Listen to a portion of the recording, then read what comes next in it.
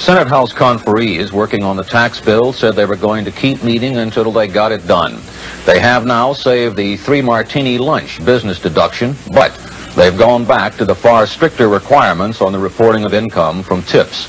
And so far, they've made major changes in medical deductions. It means it will be much harder to claim a medical write-off. Other details are being worked out, and the House and Senate should begin considering the compromise bill next week.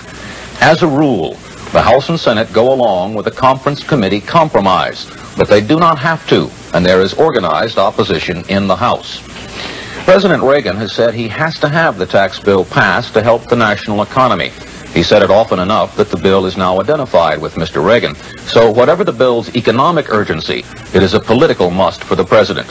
He has to sell it, which, as correspondent Andrea Mitchell reports, may not be all that easy. If you're trying to sell a tax increase in an election year, do commercials paid for by the Republican National Committee. But don't mention the word tax. And now a very important building block of that program needs to be put in place.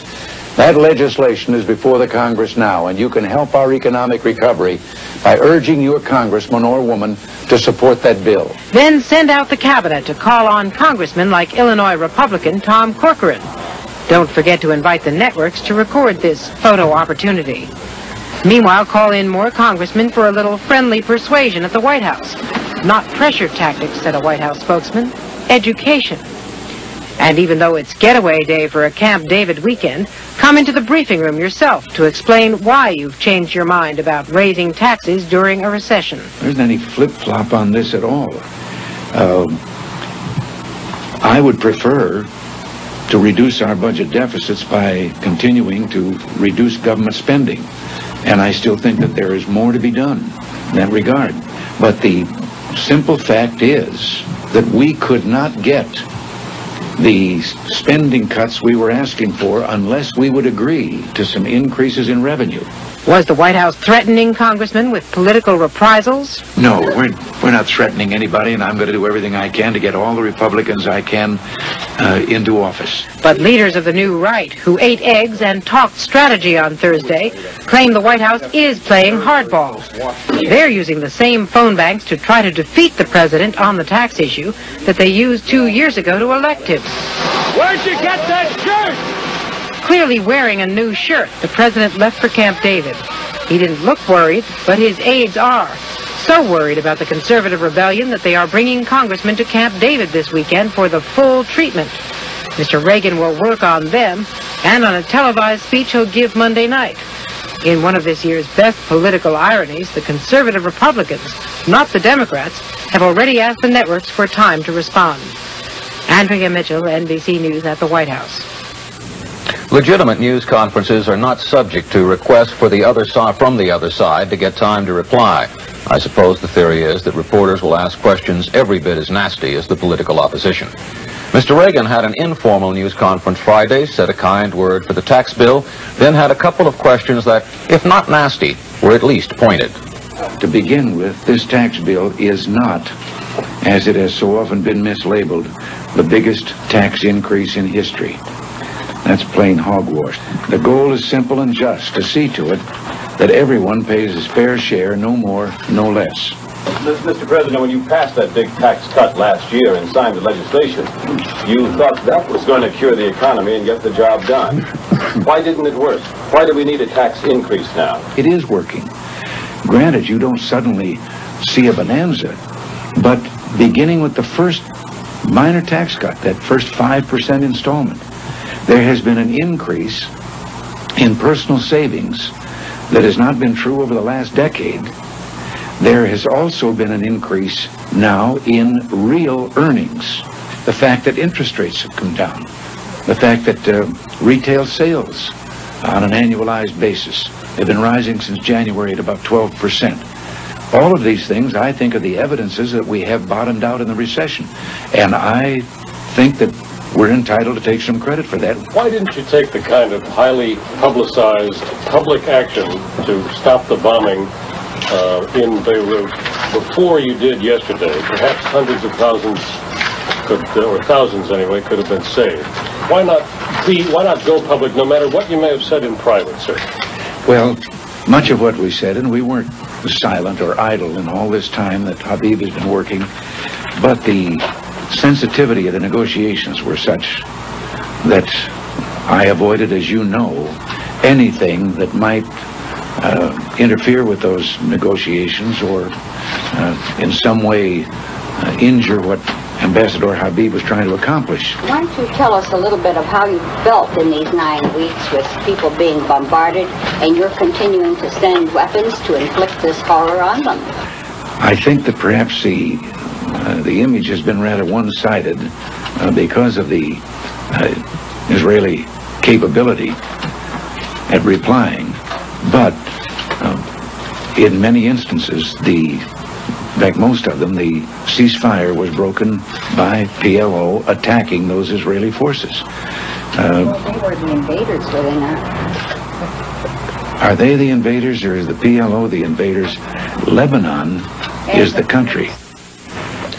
Also on Friday, Mr. Reagan signed a proclamation making August 26th Women's Equality Day. On that date in 1920, women won the right to vote. The peculiarity is that in popularity polls, Mr. Reagan always does better with men than he does with women, part of which might have been caused by his opposition to the Equal Rights Amendment. Now more news of Friday on a reel.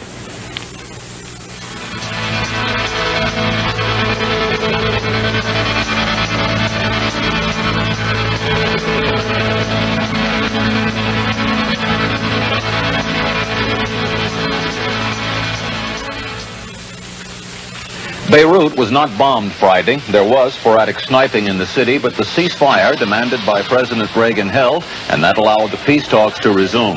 The hospitals were full. Hundreds of people wounded in the bombings Thursday were treated, a lot of them suffering from phosphorus burns. It was the 11th ceasefire.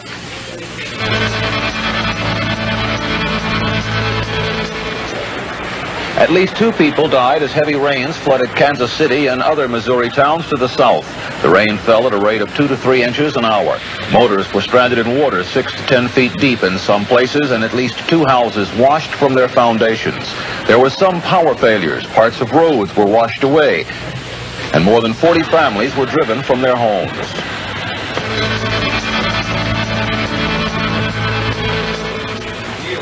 Panic at the Hong Kong stock market all week. Communist China hinted it might take over control of the British Crown colony when the lease expires in 15 years. Then the government sold a prime building site, now a parking lot, to Communist Chinese interests at bargain prices, and the Hong Kong stock index dropped 100 points.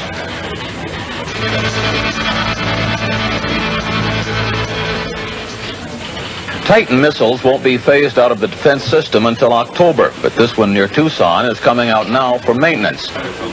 The odds are it won't ever go back into its 20-year-old silo. The missile wing commander says what happens next is up to Congress.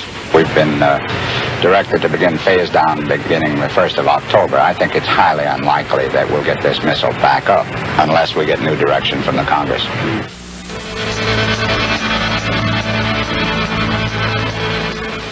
What Amy Carter is doing on her vacation is spending a quiet 2 weeks with a family in the north of England, a nice family in a Northumberland village who named their daughter after her. It's part of an exchange program started by Amy's dad, and nobody's really bothered by the 6 nice Secret Service agents, at least not Amy. The Secret Servicemen don't bother me much. I have them at home also, and most of them are pretty good friends. And I guess I'll be over quick.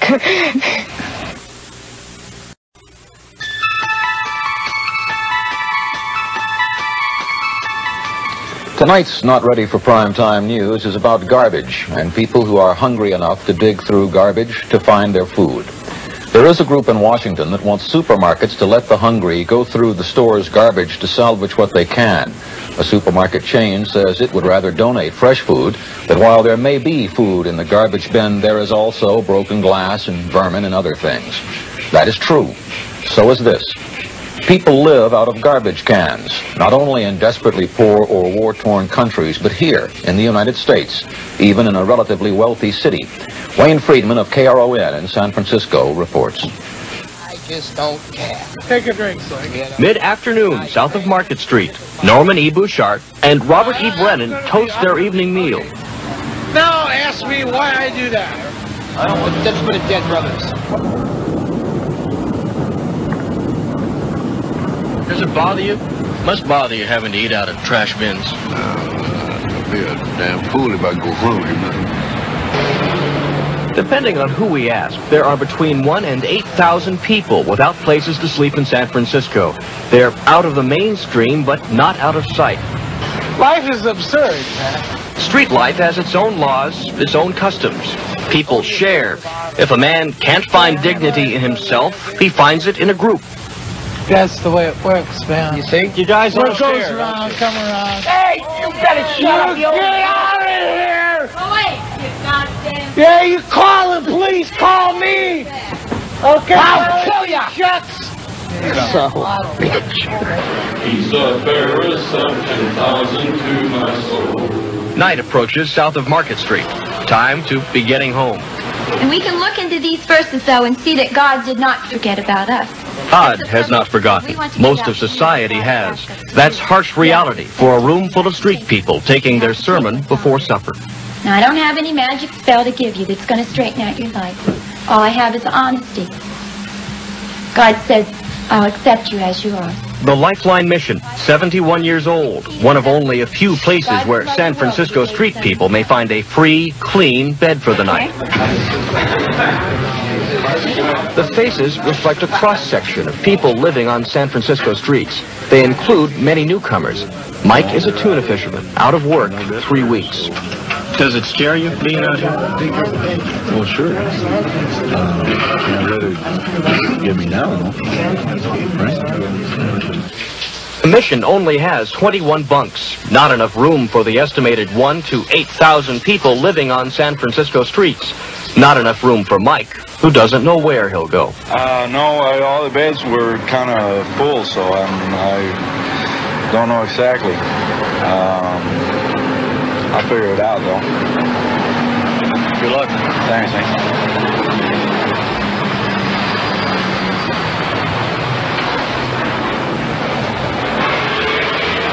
As the morning grows older, commuters trickle in from the suburbs, and Market Street cleans up.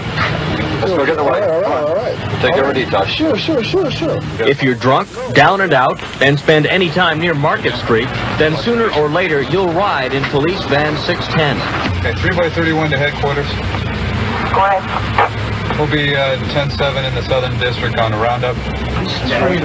Once the van is full, police will more than likely take their passengers to the Ozanam Center, better known as Detox. Robert. Wake up. That's it.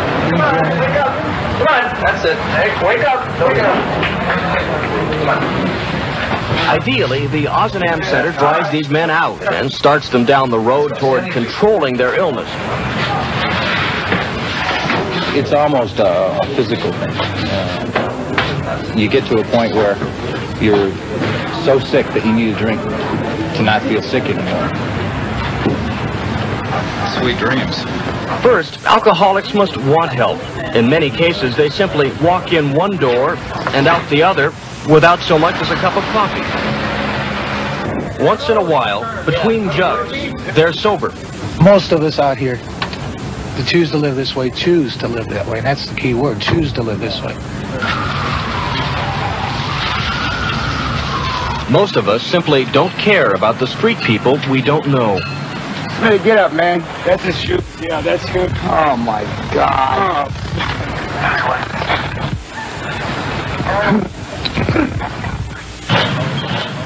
Although you never knew this man, we did, from a drinking party 3 weeks earlier. Who's this guy here? Melvin Schmidt was 52 years old. How much was on it? Melvin Schmidt lived and died on the street. Aside from the coroner, a few drinking buddies, and us, no one will note his departure, even though thousands of street people have passed his way, and others will follow. Wayne Friedman for NBC News, San Francisco.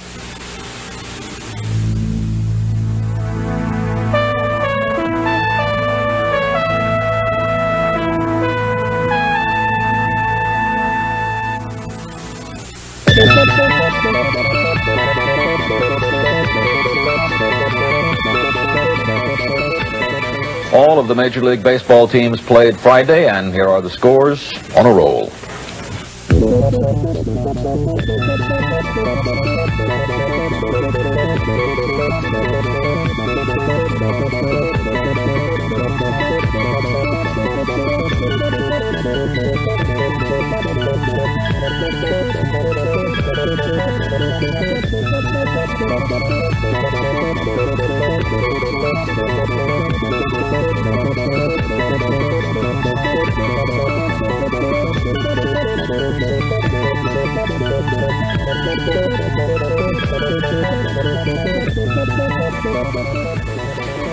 Detroit walked all over the Kansas City Royals Friday night, 10-1. Tom Brookins almost knocked himself out on this pop fly.